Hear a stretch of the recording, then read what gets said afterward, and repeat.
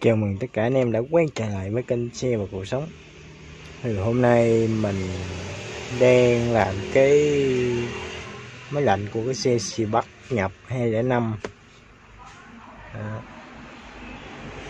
Cái xe này người ta bỏ lâu lắm rồi, mà mình có kiểm tra sơ lược rồi, thấy vòng xe toàn là có dấu hiệu của những anh chuột. Bây giờ mình sẽ tháo cái dàn lạnh ra để kiểm tra xem là nó dơ tới cái mức độ nào ha, hoặc là có sạch sẽ hay không.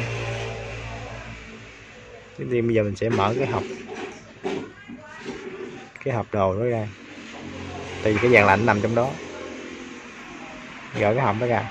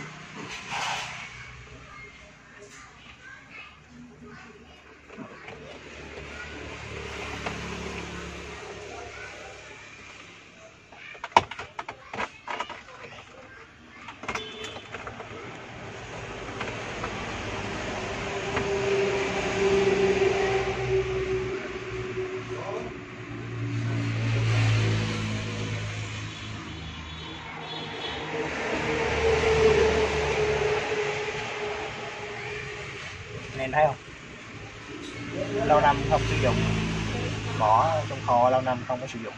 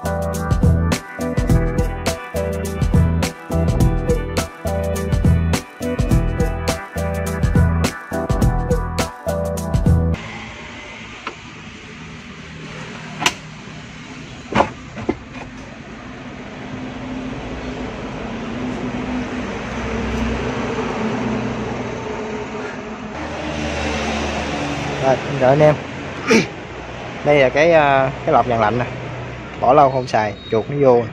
Xe này nay lâu lắm không có chạy. Cái lọc này sẽ bỏ, không có sử dụng được nữa, đúng không?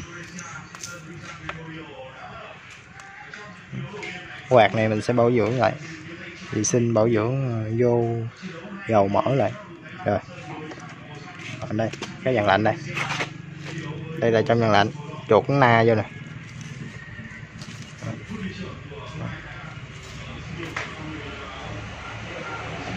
Đông lạnh. Cái này là xe này ít đi cho nên nó không có sình đất, nó chỉ là bỏ lâu quá cái chuột rồi nó ha lá vô nó làm ổ à. Đó. Còn cái xe nào mà đi nhiều mà đậu những nơi mà có chuột rồi này nọ là nó dơ, với lại nó có chuột nó na vô ba cái dơ nữa, dơ rồi chuột nó na ba cái lá rồi này nọ vô nó làm tổn nữa ha. Đó. Nó thải phân của nó ra rất là hôi. Do xe này là anh này anh mới mua về cho nên đem lại cho mình vệ sinh dàn lạnh rất là hôi.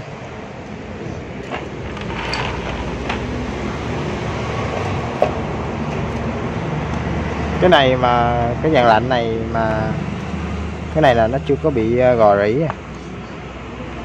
Nếu mà này chuột nó na như thế này mà kết hợp với dơ nữa mà mình không vệ sinh thì nó sẽ bị oxy hóa, nó sẽ bị rò rỉ.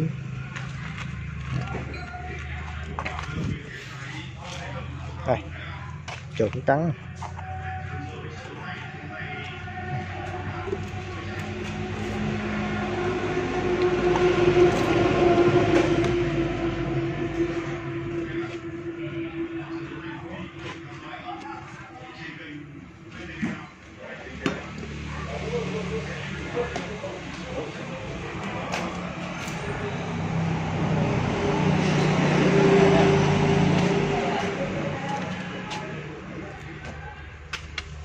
Trong đây cũng còn tương đối rất là mới, xe này xe nhập.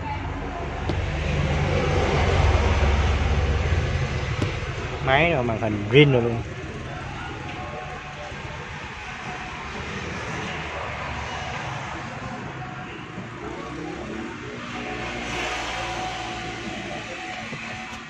Đồ green còn rất là nhiều. Nam mô Di Phật. Đồ green còn nhiều, đồ mod green. Cái này đồ mod green nhưng mà hết pin rồi.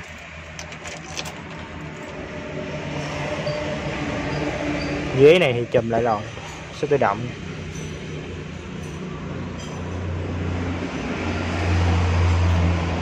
Nhìn nó dơ vậy thôi chứ vài tiếng nữa là nó sạch.